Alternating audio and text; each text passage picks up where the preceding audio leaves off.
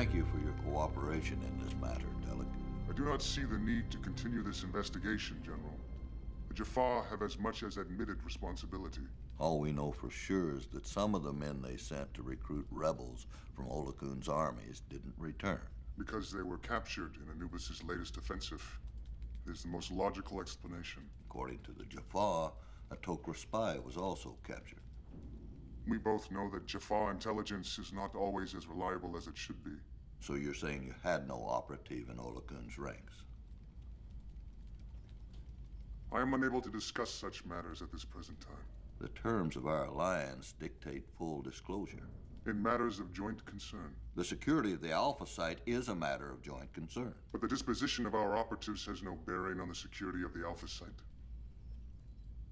So you claim. You have allies amongst the other nations of this planet, do you not?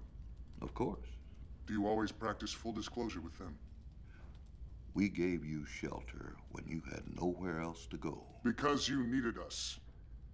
Just as you brought us Telchak's reanimation device because you needed our help to develop a weapon against Anubis' drones.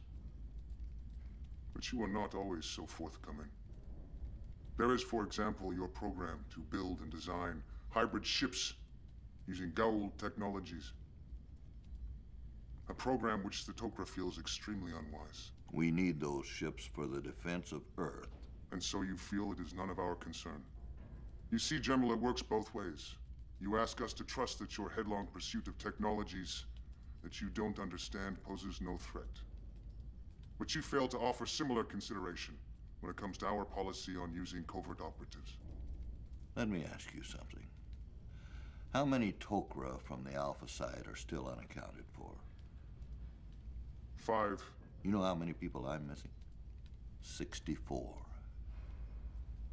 Believe me when I say I'm going to get to the bottom of this with or without your help.